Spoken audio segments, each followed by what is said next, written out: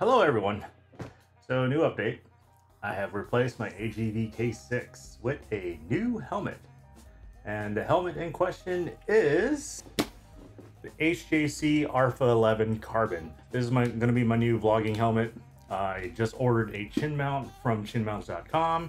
Probably the best place to go. They've done me really well. I like them a lot. They've served me well in my K1 and K6. So I'm going to continue using them. Got me a carbon fiber helmet. The K6 is a carbon aramid mix composite and very light. I like light helmets. I don't like heavy helmets. I already have bad strains on my neck from the army and other work related incidents. And I'm really impressed with this helmet. It's really light, beautiful finish, very beautiful. I'm pretty sure you can see the weaves on it and the embossed HJC logo and then the R.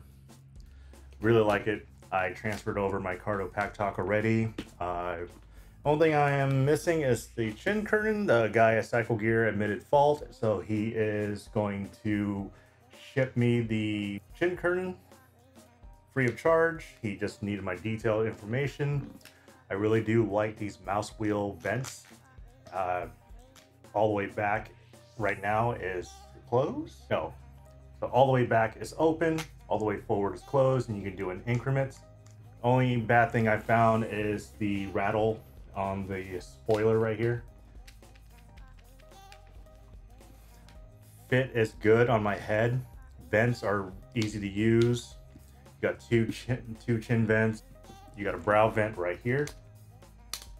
Really easy to use. I think this one's going to be the hardest one to use just because it's really small. It's just like a little tab that you slide left and right. These are definitely going to be the easiest.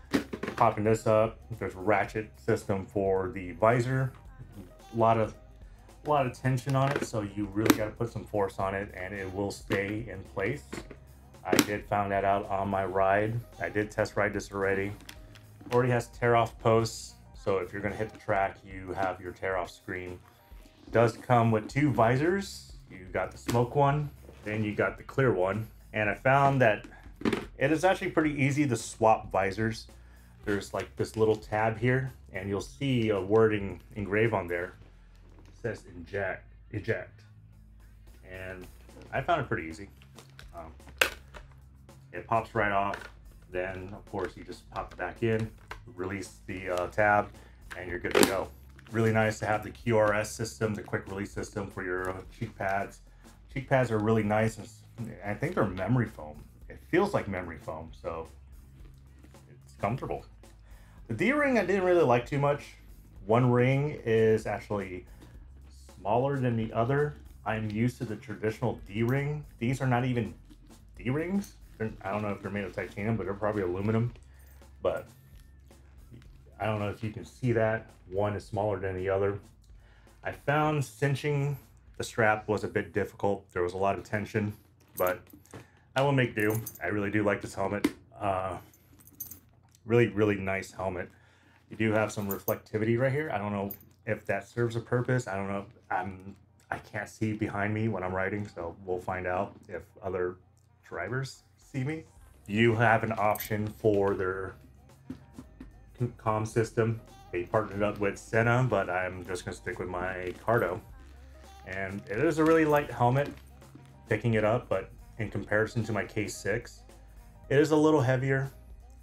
Not by much, but it is noticeably heavier than my K6. So this will be the new vlogging helmet. Once I get the chin mount, we'll probably go through on how I set my helmets up for vlogging.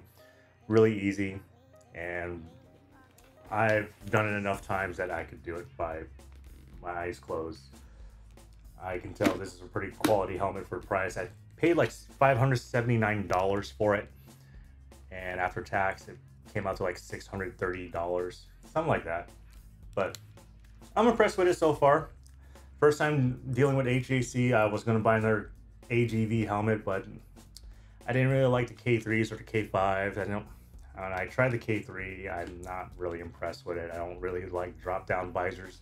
Just a simple fact, I wear glasses And with the K6, it's not very glasses friendly. With the HJC, there is little channels that makes it glasses friendly, which is really nice. Got your breath reflector, which doesn't work. We all know that. And yeah, I'm really impressed with it. I test rode it. I was really liking the helmet. So I'm glad I replaced my K6 finally. So this will be the new helmet from now on. And I don't know, if you're looking for carbon helmets, I definitely recommend the HJC Rpha 11 carbon, which is kind of a mouthful, to be honest. And the other alternative I looked at was a Scorpion XL R1. I tried that when I was in Oregon. Didn't really like the fit. It didn't really fit my head very well. This one fits my head really well.